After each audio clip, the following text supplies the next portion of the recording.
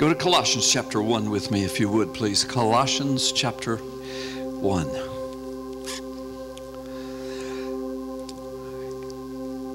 I've been in Colossians chapter 1 many times over the years we've been together, and this is one of my favorite chapters of the New Testament especially. There's so much packed into it, don't have time to unpack it all, but rather as we move through some verses of it, I'm going to focus on one particular truth, but I want to bring it right up into our day. Drop it right into your laps and let you experience, hear, feel through the Holy Spirit, through the power of His Word. Listen to me now and see with your eyes the truth of this word that was written 2,000 years ago. And I pray that you'll leave here invigorated by what you hear and by what you see. Let's set the base, the foundation, the backbone for what we're going to be exploring this morning. Colossians chapter 1. We'll start with verse 15, a passage that you've heard so many times before. The context is this. Paul is writing to the church at Colossae. This book would eventually be passed around to all of the churches and circulated through and among them, eventually canonized as understanding to be Spirit-led and Spirit-breathed Scripture. This passage we're going to read is the Apostle Paul just breaking out into deep theological truth, agreeing with Genesis 1, John chapter 1, Hebrews chapter 1, all of them discussing how God created and how God in the flesh, in Jesus Christ, the creator of all. And so he's just going into a song of praise, a word of praise, as he's getting ready to get into more of the meat of his instructions to the church at Colossae. But listen to verse 15. He, that is Jesus Christ, that's who he's been talking about, Yeshua HaMashiach. He is the image of the invisible God. That word, image of the invisible God, that's a poetic and a beautiful way of saying, in the beginning was the Word, and the Word was with God, and the Word was God. But you weren't there and you didn't see it, and you cannot see God as He really is. So therefore that Word put on flesh and dwelt among us. And then we saw the glory of the Father filled with grace and truth. I submit to you, and the Bible does too, that we still haven't seen Him in all of His glory. Oh, somebody might think, Carl, you just blaspheme. You said Jesus wasn't all of His glory. He was, but He was all of humanity as well. He was the image of the God whom we can't see, so that we can know that God, our Creator, personally. And so that He could provide the way, the sacrifice, the way back to Him, our Creator. There's a lot packed in those few words, and I just did a poor job of describing it, but He, Jesus, is the image of the invisible God, the firstborn over all creation, because by Him, who? Jesus, God, who became flesh, by Him all things were created. How many is all? Things in heaven, things on earth, visible and invisible, whether thrones or powers or rulers or authorities, all things were created by Him and for Him, and He is before all things, and in Him all things hold together. Well, I've preached on this a lot over the years. I've written books wherein I've included many chapters about the great truths that are there, especially all things holding together in Jesus Christ. That's another sermon. I've preached it several times from this pulpit. It is not my preaching, but the truth is astounding. It goes as deep as you want to go. It'll blow your mind when you know the science behind it, as well as just the daily truth behind it. But here's what I want to focus on this morning. He's the creator of all things. Things visible. We look outside, the Grand Canyon, he created that. The mountains of the world, he created them. The oceans of the world, he created the fish in the sea, he created them. The birds in the sky, he created them. The mammals that move along the ground, he created them. The 8 billion people on the earth now and those that came before and those that will come after, he created them. The grass, the trees, the flowers, he created them. The sun, the moon, the stars, he created them. He created all things. The things that we can see. Give the Lord a hand of praise. Don't ever hesitate during all of this morning to praise him. Everything we can see, but also things we cannot see. I've preached and written a lot about the multiple dimensions of reality that are all around us. We've talked about CERN and the modern scientific understanding of quantum mechanics, and that even physicists understand that there are multiple dimensions of physical reality. We have evidence and proof, physical, if you will, proof, scientific proof. We just don't understand the depths of it. But from the pages of Genesis 1, these truths have been spoken of for thousands of years. All the way through the Bible to the book of Revelation, we read different dimensions of physical reality. Paul puts it in the plainest words in Ephesians 6 when he said, look, our battle's not against flesh and blood, but it's against the powers and the rulers of the unseen realms. There's a biblical word for dimensions of reality that are unseen to us. Wow. There are a lot of things that are unseen to us. And may I say this, I've said this before, I'm going to say it again. We don't know what we don't know. You're going to hear this out of the mouths of scientists this morning. You're going to see it. This morning I have 4 video clips I'm going to use and incorporate in everything that I'm going to teach and preach. I promise you, you're going to want some paper and pencil to take some notes. And here's how I know, because some of you won't do it, and you'll come up to me after and say, "Carl, tell me where that was again." I'm going to say, nope. I told you. You're going to need paper and pencil. Okay. I also want to tell you that I'm going to be speaking of a lot of scientific things, and in some of these videos you're going to hear scientific language and names of various scientific things. Don't get caught up in that if you don't have that kind of a mind. And I'm not talking down to anybody. I do have a a mind that's interested in scientific things, but I do not claim to be a physicist or a chemist, can't even say the word, a chemist. If you can't say it, you're not that. I don't claim that. At a novice level, I can understand the foundational principles, though, and so some are like me, some are way above me in all of this, and some just don't have any interest for knowing all that stuff. But please hear me. Pay attention to what you're going to hear and see, and I'll introduce it and then preach at the end and all of that. But you're going to be interested in this. There's no way. If you're human and you're breathing, you're going to be interested in this. Jesus Christ, the creator of all things. How many is all? All. Things visible and things invisible. And we don't know what we don't know. We still don't know what we don't know. The greatest minds in the world still are baffled by some of the teeniest things. First chapter of Corinthians, I'm paraphrasing, but it says something similar to that. It's the small things of the world that God uses to confound the wisdom of the wise. Wisdom in quotes. The small things, the invisible things, the teeny things like atoms, a strand of DNA. I mean, I could go on and on. The molecular makeup of our body. The quantum levels of atomic structure. The small things that we can't even see. Twist the minds of the smartest among us who think they're so wise until we step into another realm of deeper technology and the ability to see and experience things even deeper than ever before, and then our mind is blown again. God uses the smallest, even invisible things to confound those who say, we're so wise, we've got all the answers to everything.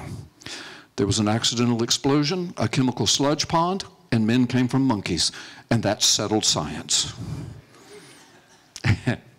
They wonder why we laugh at them. Whether things visible or invisible. You see, the bottom line is if you deny the existence of God and the creation brought about through the Word of God and the Word becoming flesh, Jesus Christ, and what He did on Calvary's cross, you deny all of that and you try to explain what you see. And now what we're seeing that we didn't used to be able to see, you sound dumber and dumber. If you just completely leave out of the equation intelligent design, you sound dumber and dumber the more you speak. You're going to see that this morning. Let me just set some background. Now, hang on. It's going to be a little bit of history, a little bit of science, a little bit of chemistry, a little bit of biology. The real experts, you're going to hear some of them. They speak at a layman's level. I love it, or else I couldn't understand it. That's why I thought you'd be interested. But there are some here that can speak at it at any level you want. I understand that. But what I really want is for at least our young people to know this, because they're being lied to every day. And when they see this and hear this morning, I think they will be well equipped to withstand those lies. Oh, they might have to put the right answers on the test, but they will be well equipped to know the truth. Watch what I'm telling you now. Watch what I'm telling you. But also, I want everybody in here to be able to accurately handle the Word of God, because when we walk in Jesus Christ, when we abide in Him, then we are abiding in the truth. The Word of God says, and the truth sets us free. In the early 1600s,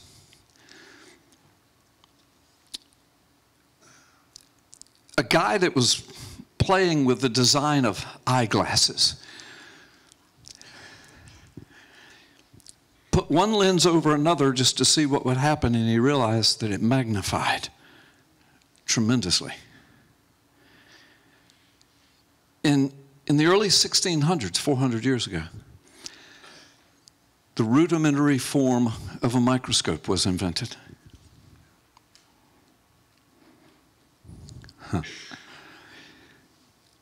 200 years later, at about the time the Civil War was breaking out in the United States in the 1860s, over in Switzerland, a scientist using the most updated form of that ancient microscope, and in the 1860s we would say those were ancient microscopes too, but to him it was the most advanced technology he had.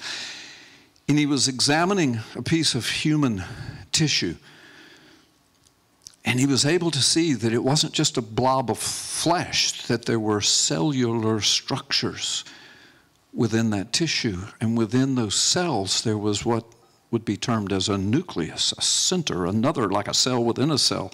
And in that nucleus there were globules of chemical compound structures that seemed to be communicating somehow with that cell. What he didn't know was he had stumbled upon, and was one of the very first to stumble upon, the discovery of what we now call DNA. But he was right in a lot of his assumptions.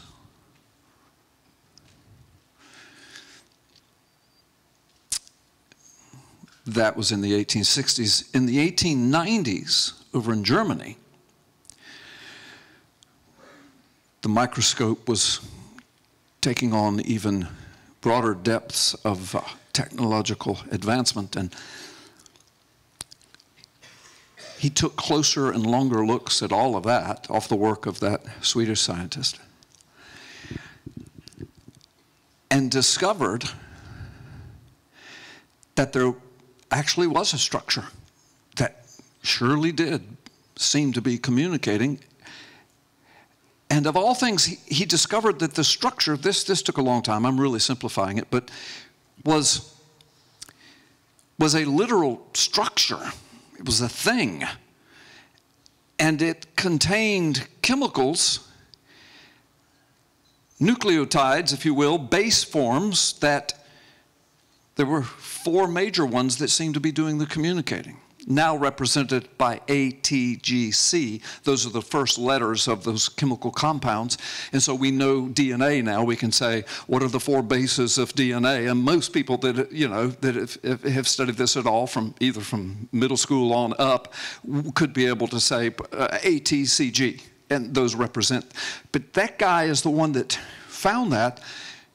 And he is the one that coined the phrase deoxyribonucleic acid, because of all the compounds that he was discovering that made the thing work. DNA, ATCG, he isolated those things. That was in the 1890s. But in 1953, Francis Crick, scientist, chemist, microbiologist from Great Britain, and his counterpart in the United States, James Watson, Dr. Watson, I presume,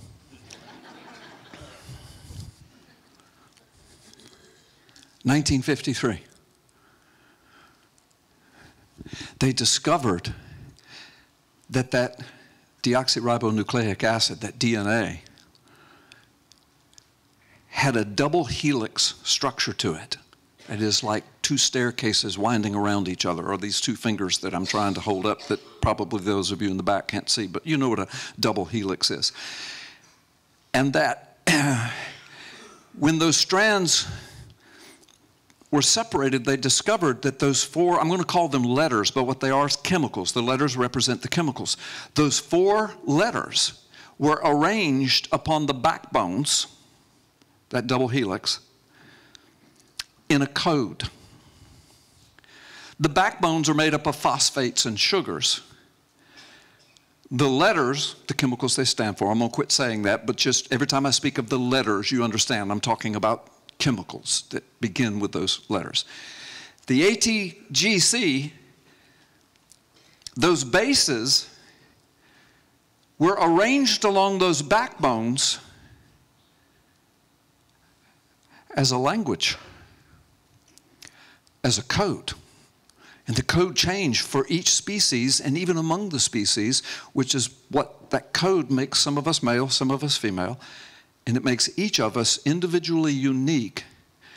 And no one, except maybe a twin or something, would share the same DNA that we have out of 8 billion people, because that code is speaking to our body, telling our body how to form itself in every minute detail that makes me, me, and you, you. They discovered that in 1953, and it blew their minds. It blew the minds of the world. Probably one of the, if not the most important scientific discovery of all times. Now listen to me. That started with a guy putting 2 lenses together who's making glasses in the 1600s. Now, that's only been 400 years ago. Out of the 6,000 to 10,000 years of human history, we didn't know any of this stuff.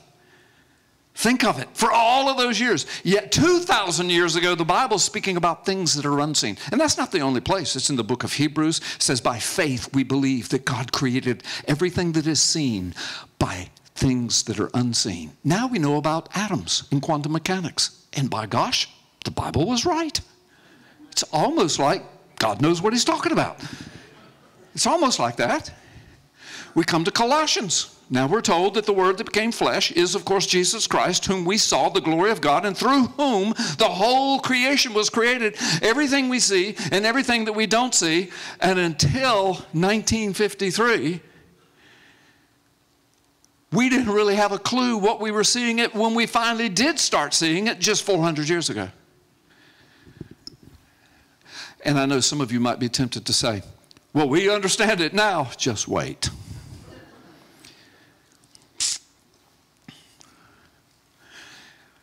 Now, having said all of that, there's so much more. I mean, we could talk about DNA, but it's the building block of life. Every living thing on the planet begins with DNA, which we now know is a code book, let's call it. In fact, that's what the Human Genome Project basically called it, the book of life.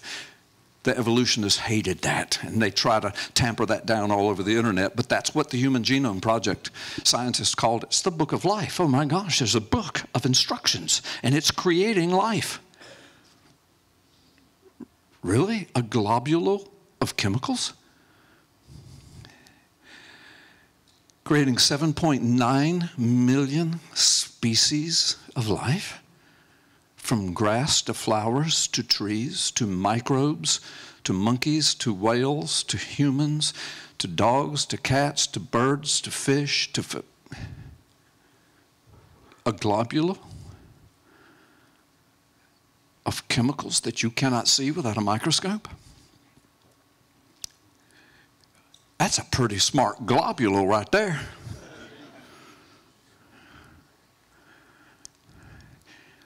You know how many cells are in your body, in the human body? 37 trillion cells. Inside the middle of each of those cells is our DNA and the chromosomes that the DNA constructs. You'll see this in a moment. Which is the book of our lives. Why we're here, how we got here. And I submit to you, and who put us here. You're going to see all this in a moment, but things even far more amazing than that. But first we're going to hear from a couple of scientists. These 4 little video clips I pulled from a longer video clip, and it's all done legally, and we've given all the reference to whoever it goes to and everything, so we can show it here for you today. Both of these guys are PhDs. One of them's a PhD in microbiology. The other is a PhD in chemistry. Both of them are teachers at universities, et cetera, and accomplished in their fields. Their names are in these little short clips. They both speak at layman's level. In fact, one of the clips that I've taken several of the videos from, and each video is, I don't know, they average 4 minutes a piece or less. So they're not long, but boy, they say a lot.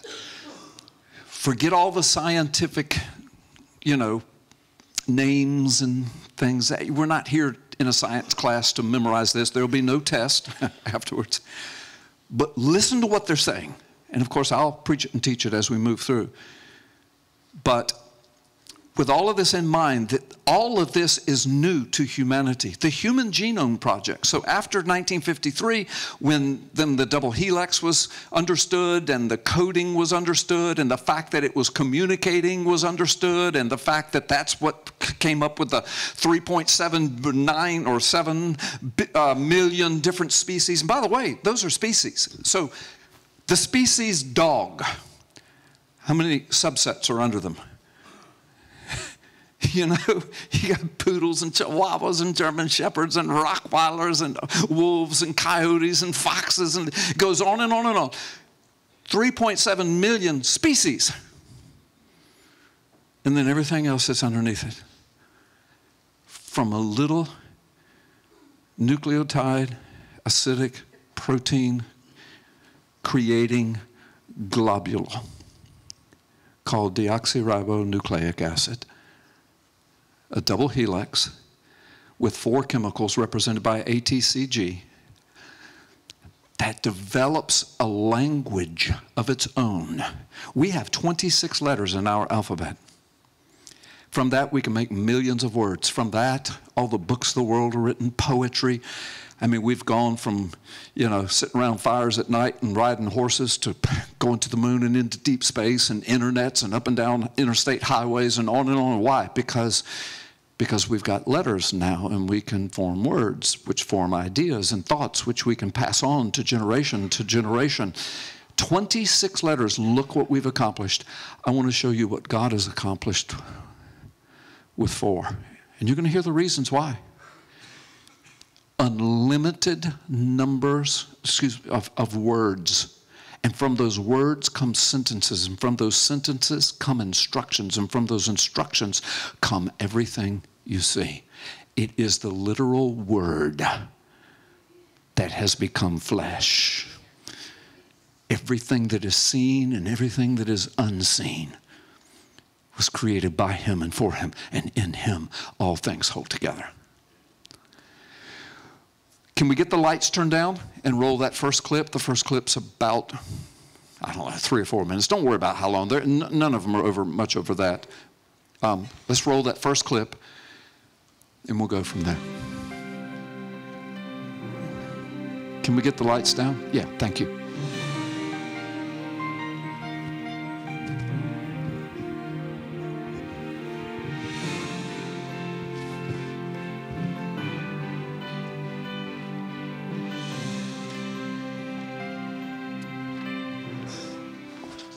So thank you, Dr. Hayes, for joining us. We really appreciate it. We've been talking about DNA, and we know that DNA is a chemical, but I guess the question that I would have is, what's so special about it? Why would there's DNA a little bit of a time delay between this guy on Skype, so you'll see that, and that's why it's a little uncomfortable at times. Yeah, I think there's a lot of important aspects of DNA from a chemistry perspective, and I think one of the things that strikes me about the chemical structure of DNA is how flexible it is chemically to allow all sorts of code and arrangement of its structure, what we call the basis of it, to allow a wide variety, almost an infinite number of chemical combinations. So when you talk about the basis, you're talking about the A, T's, G's, and C's, and they can be arranged in any sequence. Yeah. I stuck this in here so you could see. That's kind of how the DNA structure is put together in the simplest form. That's correct. And that actually, you would think would be something obvious to every chemist, but even as a PhD chemist, I'm looking at the structure of DNA for many years. It wasn't until I was reading a book by Stephen Meyer, Signature in the Cell, and pondering the structure once again, that it struck me that there isn't anything about the chemistry that is driving the arrangement of the letters. Do you hear that? The bases there, the A, the T, and the G, and the C. That is completely chemically neutral, so it allows essentially any combination that you need. So let's say you have a T in the sequence. Anything could come after it. There's nothing chemically that says an A must come immediately after a T or something like that. There are actually no rules in the sequencing of it. That's correct. It's so much like, there's a number of analogies that really work here, but it seems like, well, maybe we're missing something about the chemistry that maybe is driving the arrangement of the letters there. And actually, it was Stephen Meyer, and I really like his analogy. He actually likened it to, here's my really bad magnetic board, with some letters on it, that the DNA structure itself chemically just allows any arrangement of letters, the A, the T, the G, and C. Now we know the A and T must match together, and the G and the C must match with each other across the strand, but in any order of the rungs of this ladder, they can come in any arrangement. So there isn't a chemical property that is driving that arrangement. It has to come from another source. There has to be a source of information that is driving what we see in the code. I find that utterly amazing. There's nothing in the structure, they call it the sugar and the phosphate backbone of the DNA, nothing there is driving the structure. And the base pairs themselves, there's nothing there that's driving the chemistry. If it did, this was the thought that struck me, if there was something chemically driving it, we would see patterns there. We would see, so many T's and then an A, so many G's followed by a T. There's no patterns. It is completely random to our eyes. Well, I guess that if there were patterns there, then you actually wouldn't be able to code very much information into it. I mean, if the letters of the alphabet had to be arranged in just one specific order every time, we wouldn't be able to spell millions of different words with it.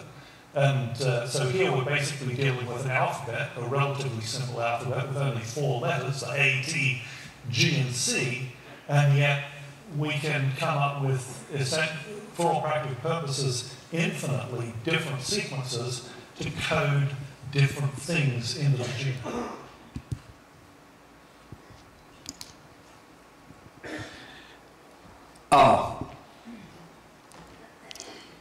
Two PhDs. These guys are believers, but you're going to hear from 4 over the years, right up until just a few months ago, that have written deep scientific papers that are on the NIH, National Institute of Health site, that all say the same thing.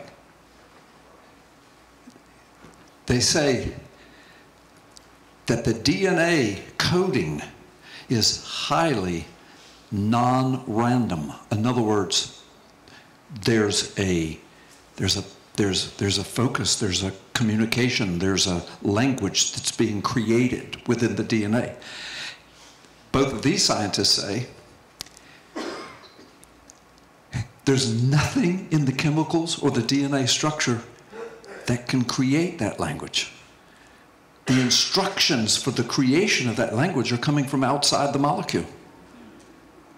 And they say, we don't know where it's coming from. And we're the stupid ones. We don't know where it's coming from. It's not happening in the chemicals. There's nothing there that's talking and saying, now do this and do this, put this, and spell this word and spell this instruction so we can make a Carl. Bless God's heart.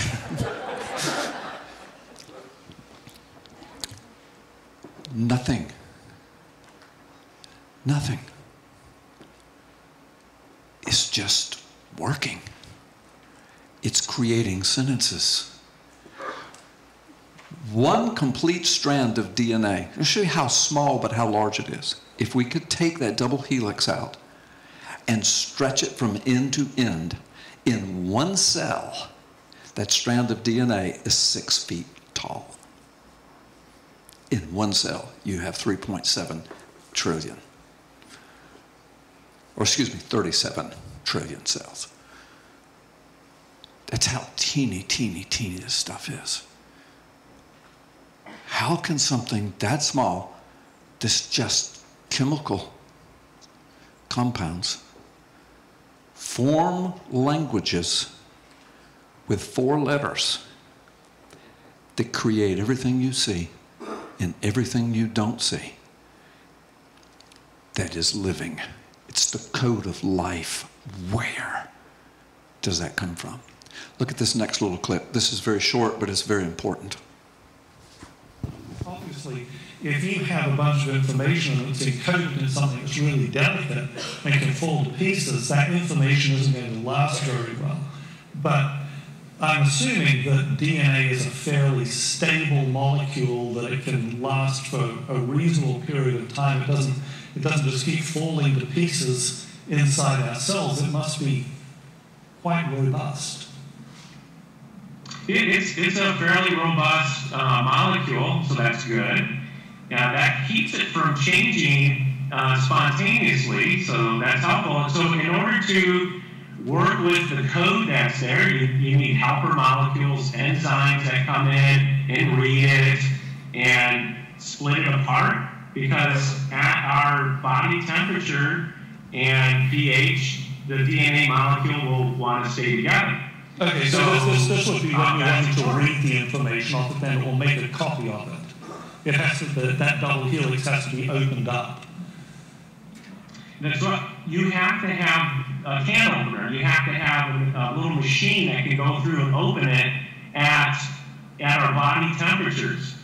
If you heat it, I believe it's to about 90 degrees Celsius, it will unravel on its own. That's quite a high temperature, and we would die before then. That's almost to boiling water temperatures. So at that high temperature, it will fall apart.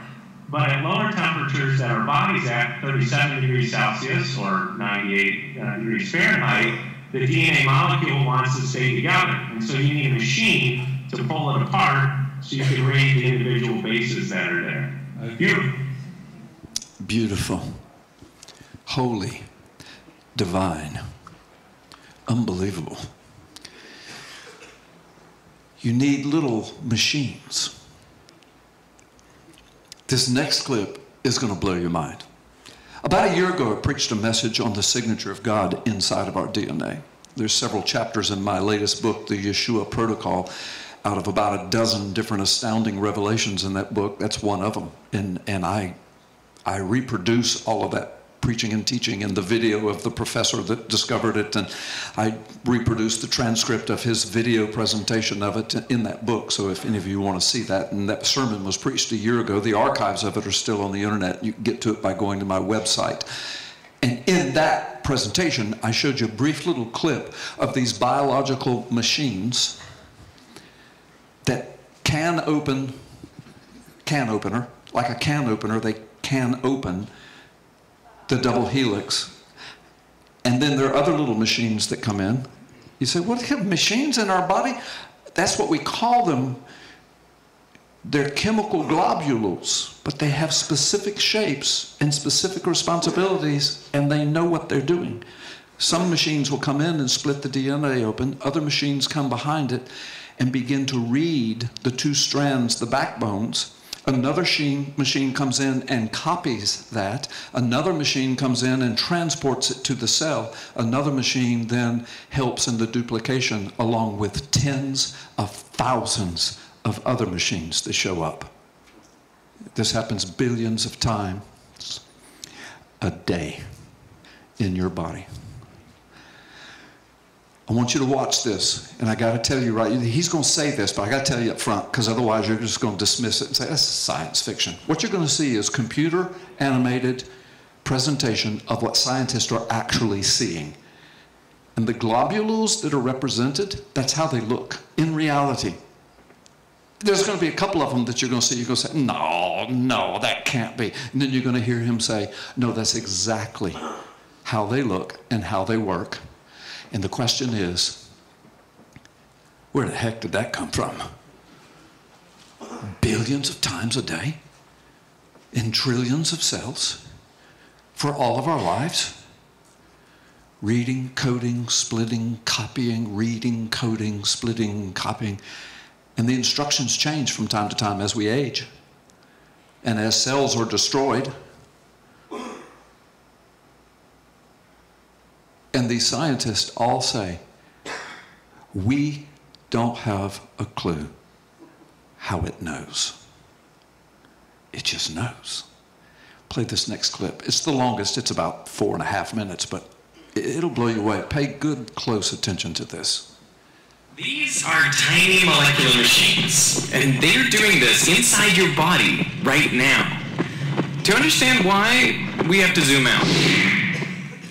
Every day in an adult human body, 50 to 70 billion of your cells die. Either they're stressed or damaged or just old.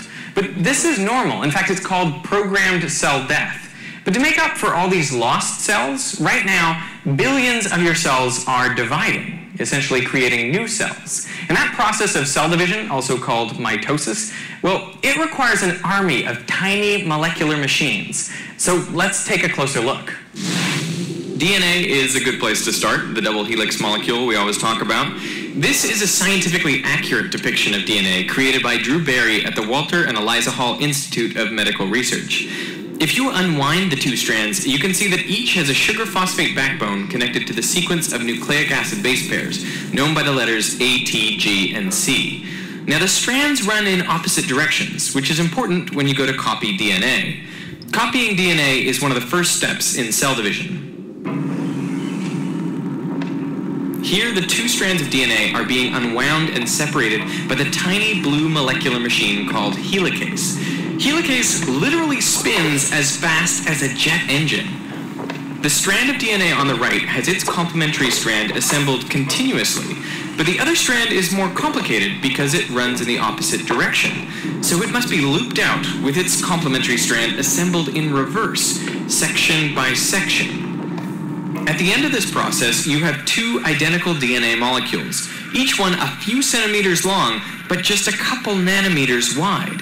So to prevent the DNA from becoming a tangled mess, it is wrapped around proteins called histones, forming a nucleosome. These nucleosomes are bundled together into a fiber known as chromatin, which is further looped and coiled to form a chromosome. one of the largest molecular structures in your body.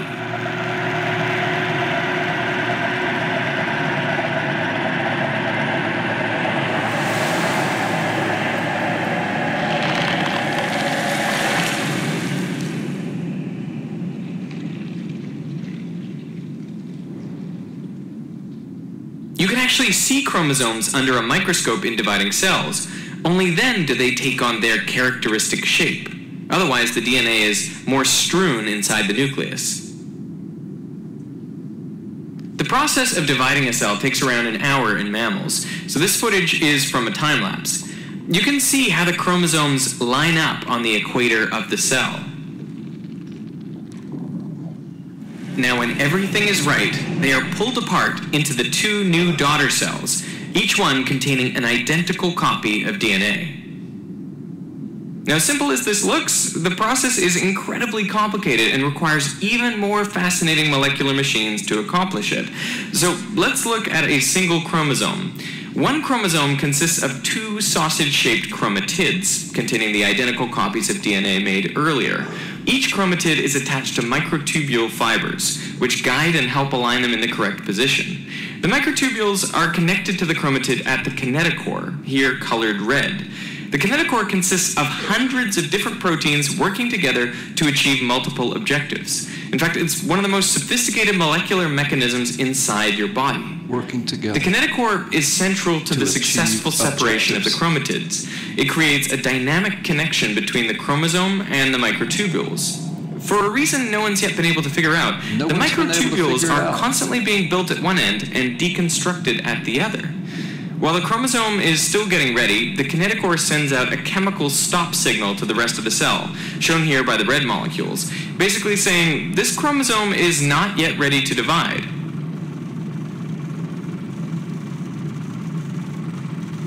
The kinetochore also mechanically senses tension. When the tension is just right and the position and attachment are correct, all the proteins get ready, shown here by turning green. At this point, the stop signal broadcasting system is not switched off. Instead, it is literally carried away from the kinetochore down the microtubules by a dynein motor. That's the walking guy. This is really what it looks like. It has long legs so it can avoid obstacles and step over the kinesins, molecular motors that walk in the opposite direction. So personally, I'm astounded by these tiny molecular machines, how they're able to routinely and faithfully execute their functions billions of times over inside your body at this exact instant. I'm speechless. When you add what you've already heard, these chemists and microbiologists say, and we don't know how any of that actually works. Oh, we see it. We can describe it. We can reproduce videos of what we're seeing. And we can tell you pretty much what they're doing. They're still discovering what different things do. Tens of thousands of seemingly, and I don't know if I'm using the correct language, but seemingly living, thinking things that are going up and down the strands of our DNA billions of times a day in all of our cells, replicating, copying, transmitting information. That's messenger RNA that's produced. Tens of thousands of these, let's just call them robots for the, whatever, machines. They call them machines. Machines, molecular machines that know exactly what to do. For each living thing, it's different for a blade of grass than it is for me. So they have to do something totally different, but they know what to do. I don't even know how to put into words what I want to say. We don't know what we don't know. I know some chemists and evolutionists and microbiologists would be laughing at me. I don't mind, though, because when you read what they write to explain it, it's hilarious. I will give you some examples in a moment. They don't know either, but they're mad because the more technology increases and the more we can see and the deeper we can see, We know a lot more, but we understand a lot less. Does that make sense? We know a lot more. We can describe it, we can make videos of it, and all this technology. See, the Human Genome Project started in 1990. It wasn't completed until 2003. 13 years it took to map the human genome to discover what signals and messages were being created. That's why when they finished, the scientists said, it's like a book of life. The evolutionists went out of their minds because it's a book. It's an instruction manual that creates a human or it creates a tree. Trees have DNA. Every living thing has DNA. And all of that's going on inside of every living thing. See, this is why you're going to...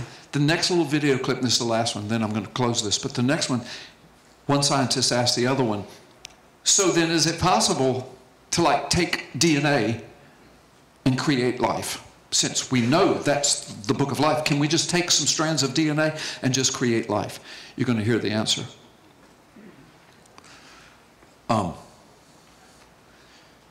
But at the end of the Human Genome Project, 2003, this is 2023. So 20 years ago, it's new technology. If you'll remember, years ago, decades ago, and I'm not so vain to think you'll remember me saying this, but I've said it so many times and it's in my books and I've got it referenced. You'll know this truth. I've stood in the pulpit long before any of this was discovered, and the scientists out there on the rudimentary beginnings of the internet were talking about how there's junk DNA. Y'all remember that? Junk DNA. As it turns out, that was only stuff about DNA that they didn't understand. See, this is how ridiculous these guys are trying to tell us. It's settled science. Not only is it settled science, you don't even know. Once you discover something else, you don't know how it works. So you call it junk, then you find out later, not only is it not junk, but what they discovered, and I read it to you from this pulpit. I started preaching it over there in the old sanctuary, but when finally we got all the libraries of the world online, and I started doing some research, and then I came across an article out of Harvard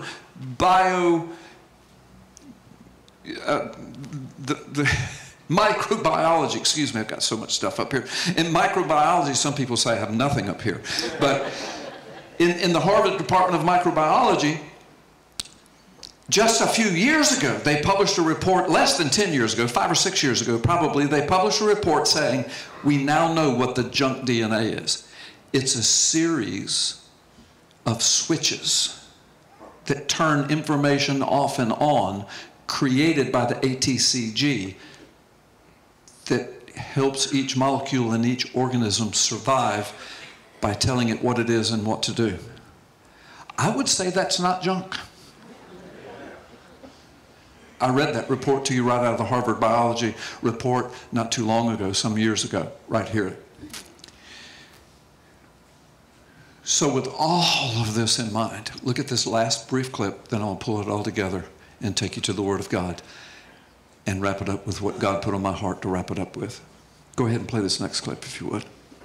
What would be the possibility then of, if you're wanting to make life using just starting with simple chemicals or something, would it be possible to start with something like just DNA and work your way up to all of these other protein machines that we also know are necessary for life today?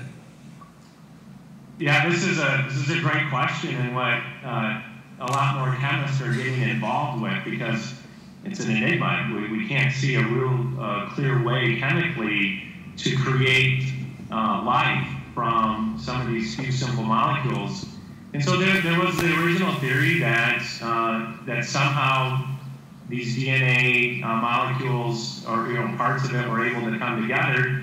But honestly, that theory was discarded pretty quickly and replaced with, well, we need proteins, because you need the tools, which we call proteins and enzymes, to make DNA. So, but the funny thing is, DNA is needed to make the proteins, but you need the proteins to make the DNA, so which one of these chickens and eggs comes first? And so those both have been discarded chemically because you need both of them at the same time. And so this hybrid theory of, well, maybe it's ribonucleic acids, the RNA somehow is able to be one of the first molecules that was spontaneously made.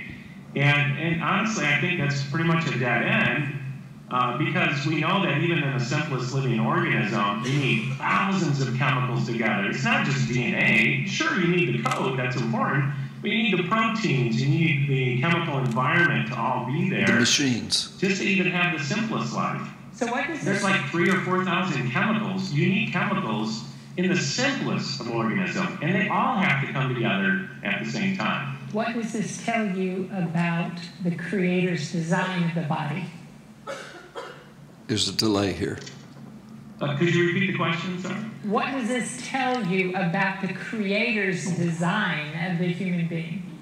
Well, and every other living thing. That's Every right. has Oh, DNA, yes. yeah. Well, first of all, he's an amazing chemist, so my hat's off to our creator. Because when you actually go into the lab and actually try to make these molecules or things like it, or even simpler things, you realize all of the problems that can occur.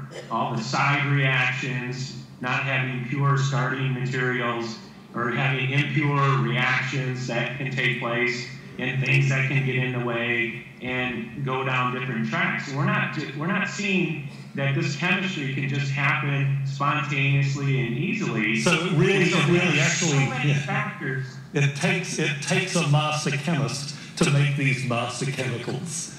Yeah. Yeah. Absolutely, and that's what we're seeing now is that the more we learn, the more we know how many factors had to be accounted for just to even make life happen and to sustain it. Not to just get it started, but to sustain it. Not to just get it started, but to sustain it.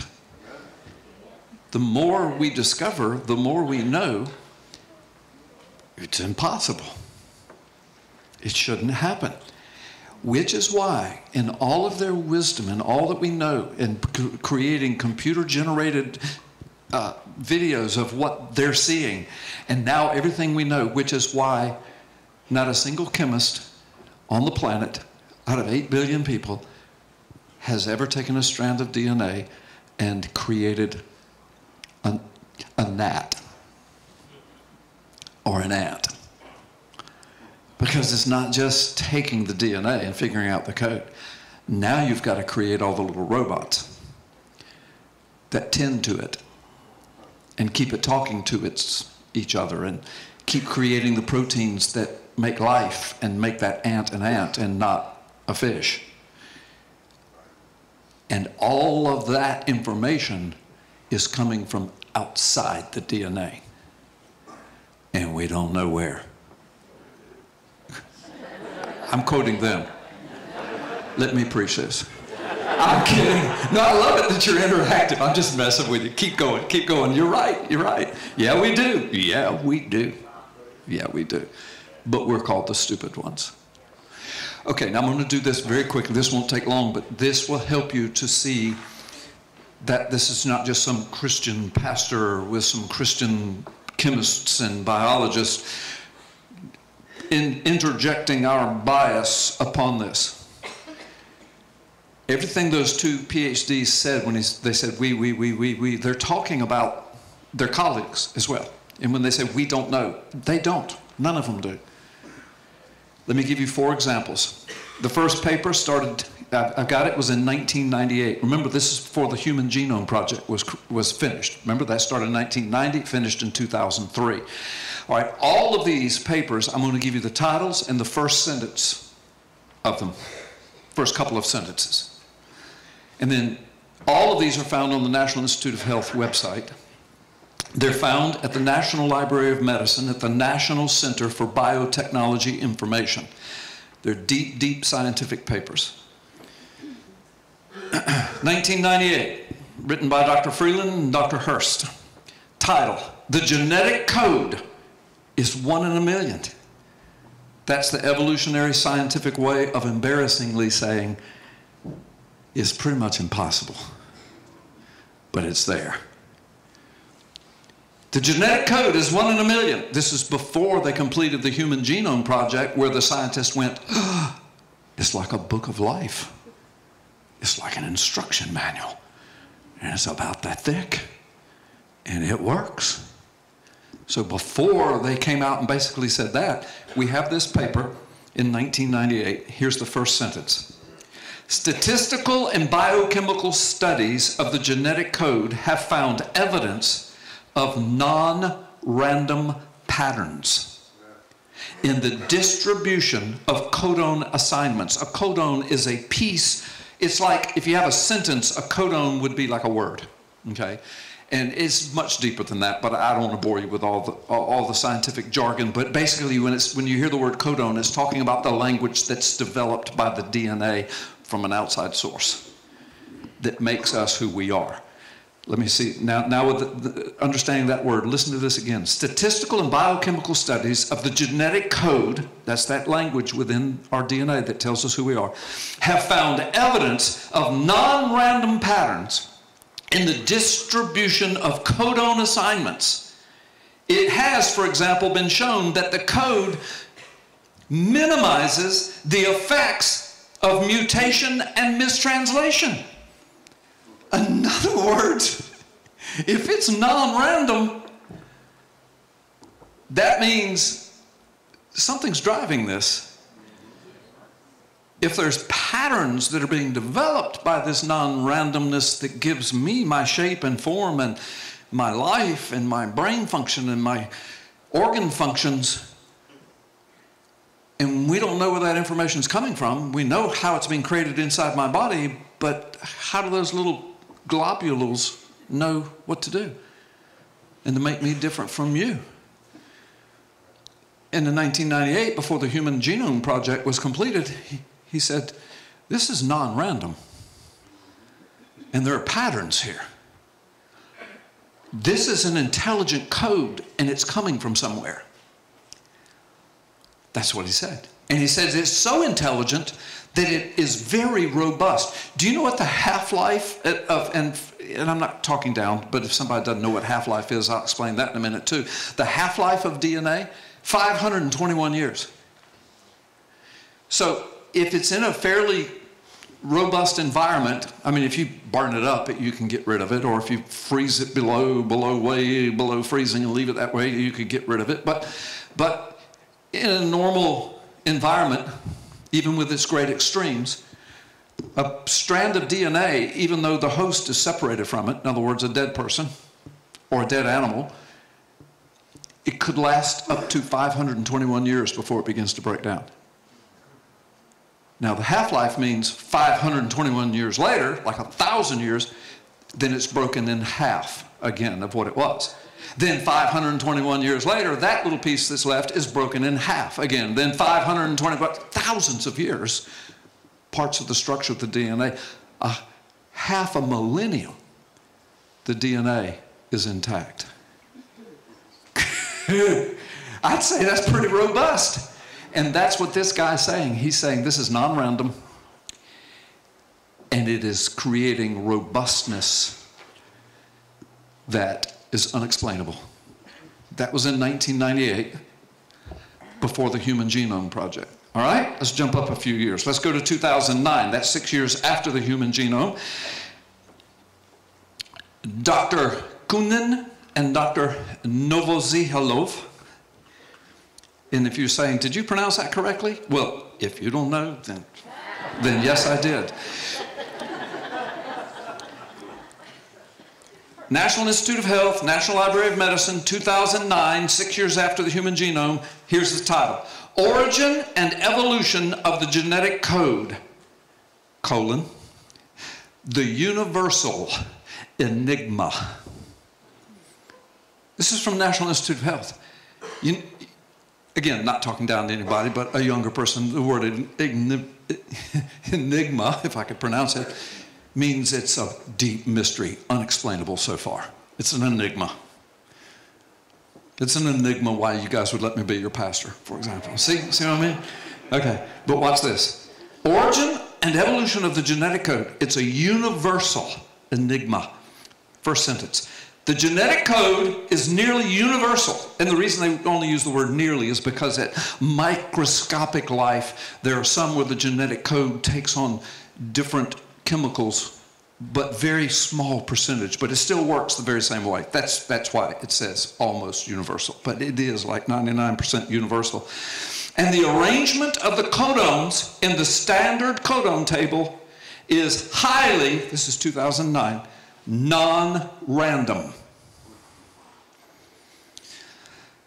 2017, 8 years after that 2009 one.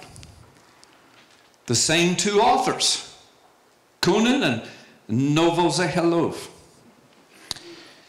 2017, the origin and evolution of the universal genetic code. Now you're thinking, okay, we're getting somewhere. Well, the standard genetic code is virtually universal among all existing forms of life. Although deviations from the universal code exist, particularly in microscopic organisms, I just said that, with small genomes, but they are limited in scope and obviously secondary. So the rest of it, the whole rest of the universe is filled with this genetic code that's universal. The universality of the code likely results from the combination of a frozen accident.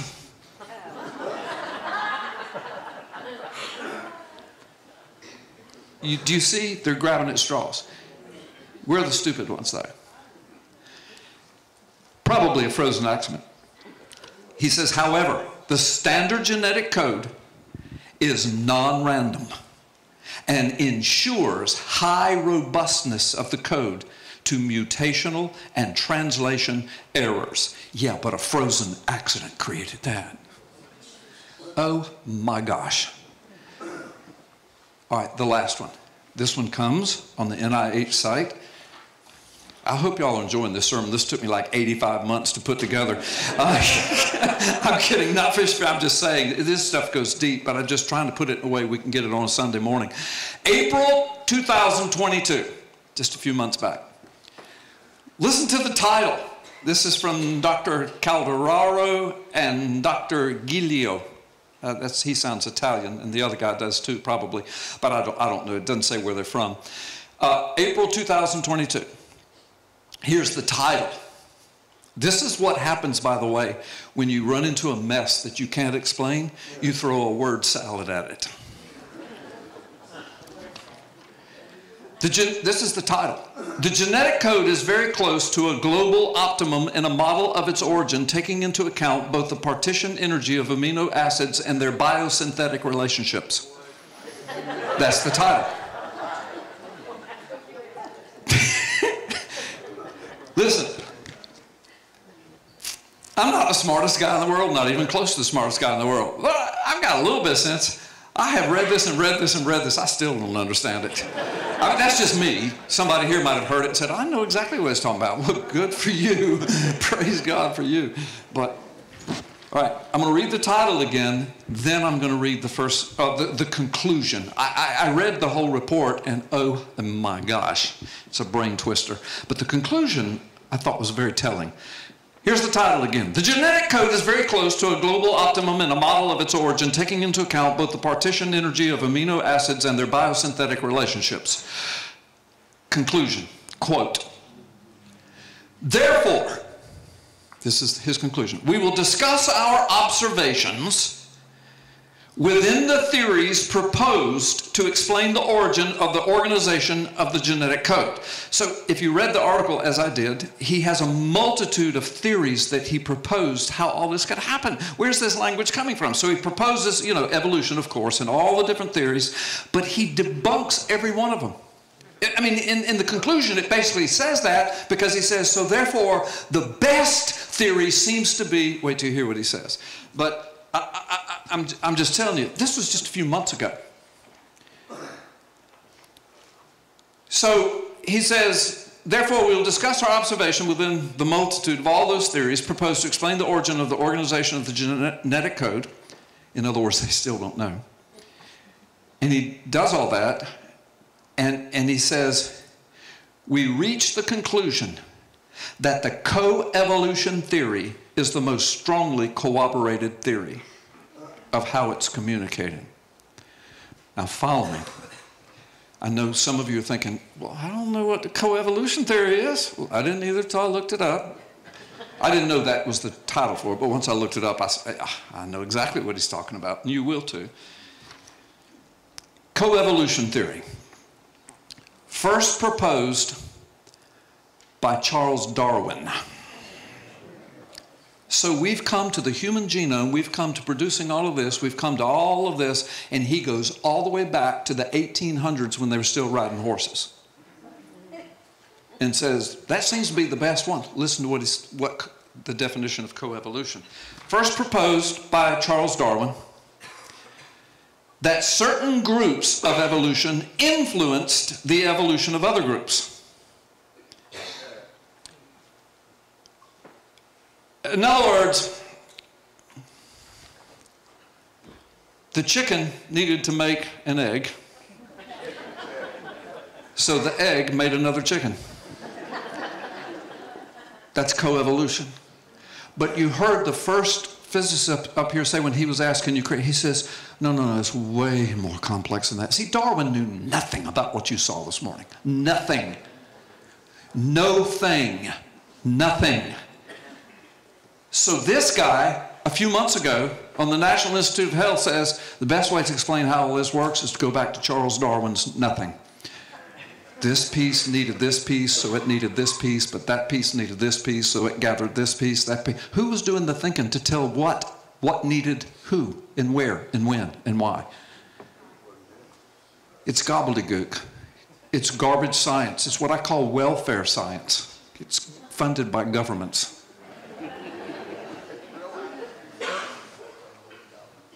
That's modern science. Young people, you are being lied to. Now, there's a lot of good science in this. I mean, look at those videos. Look what we now know. I'm talking about the understanding.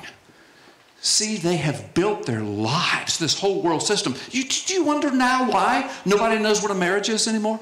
Nobody knows what a gender is. Nobody knows what a little girl and a little boy is. Nobody knows what a man is. Nobody knows what a woman is. Nobody knows what's inside a human womb. And, you know, a turtle egg is sacred on the beach, but a baby in a womb, we can kill it. And we've gone out of our minds. Why? Because 100 and something years ago, we decided as a nation and as a world that the answer to all of life was coevolution, a frozen accident of a chemical sludge pond that accidentally, randomly exploded.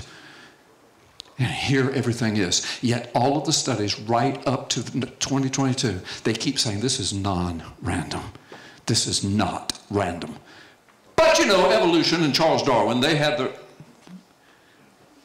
Do you see the circular reasoning and the looping and the stupidity and the ignorance? Romans 1 talks about this day we're living in. And it talks about how because they denied the creator of all things, and rather than worship him, they worshiped images of birds and animals and humans.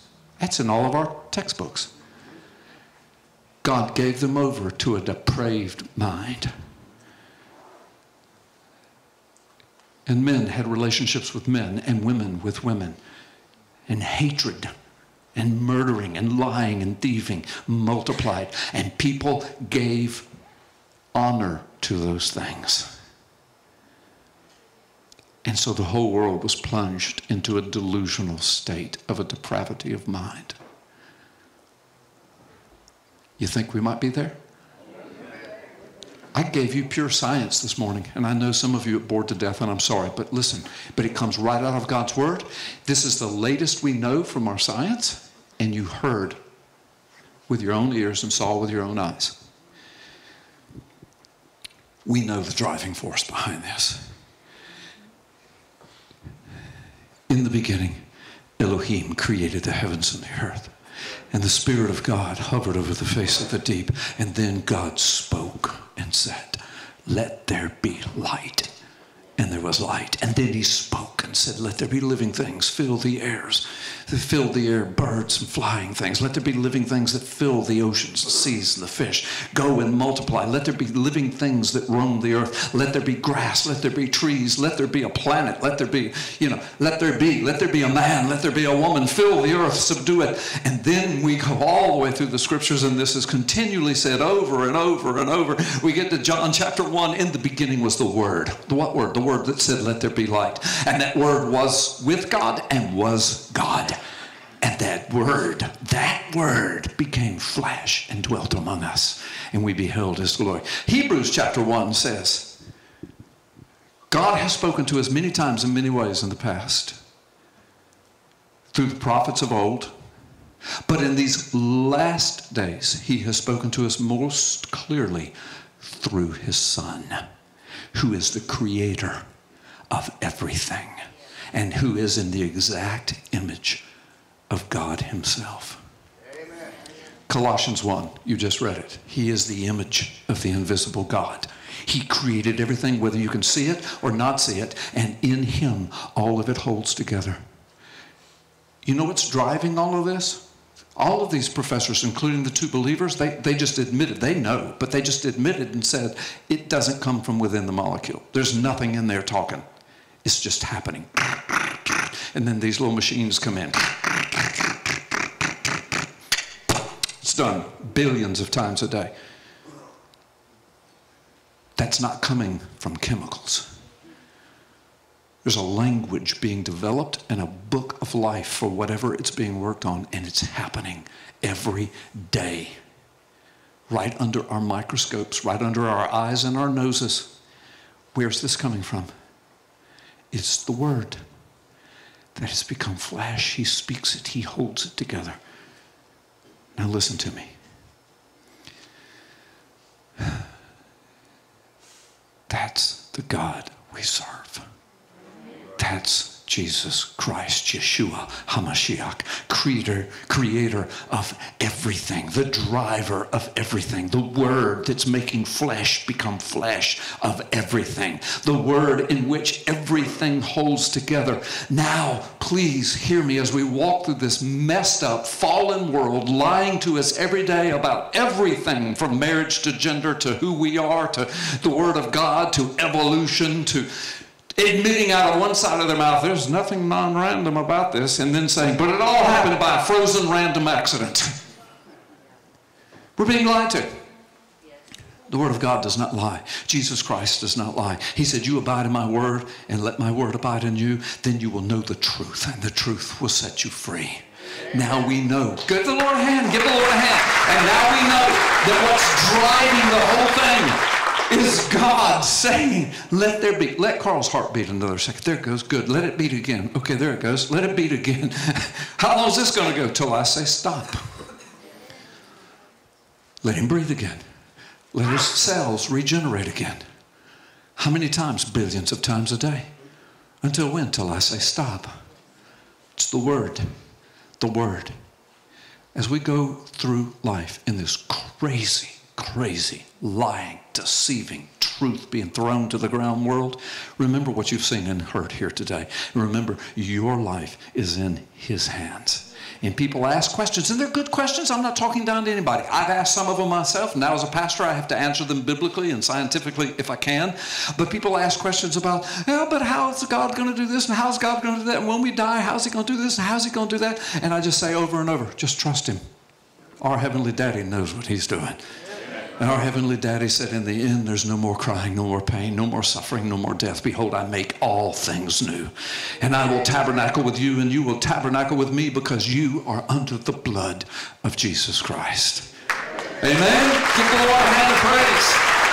So that's where we are. So you learn a lot of scientific stuff. And listen, I'm a science geek. I'm not good at it, and I'm not a chemistry PhD, but I'm a science geek. I love this stuff. And I bow to the discoveries that men and women, they just immerse their lives and they see stuff. What breaks my heart is when they see this and they know the communication is not coming from within the cell. They know it's non-random. They know there are patterns. They know there's an alphabet. They know there's a book of instructions for that organism. And then they say, but that happened accidentally. My heart breaks.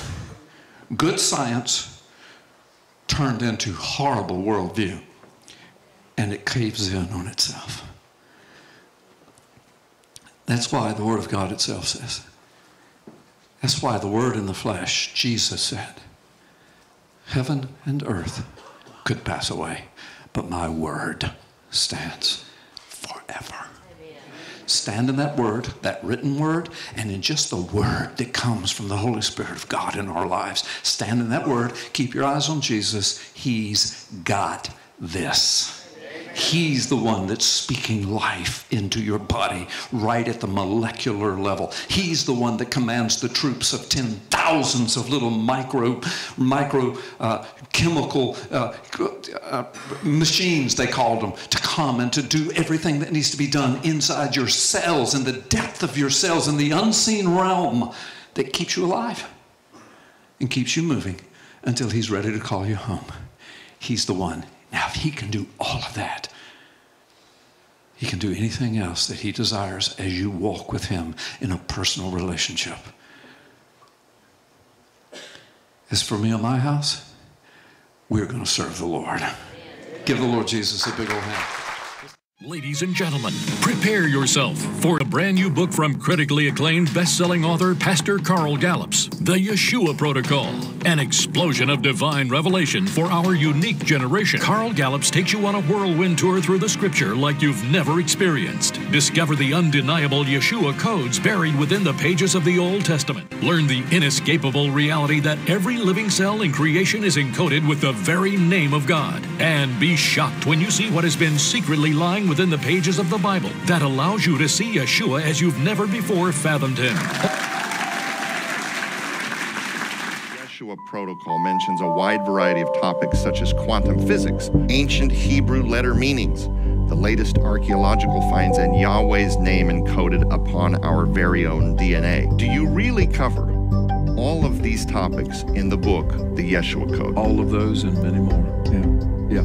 I mean, we're living in incredible times. And you know, you speak of, for example, internet technology and all that entails. You know, I describe it as we are looking at the tree of the knowledge of good and evil.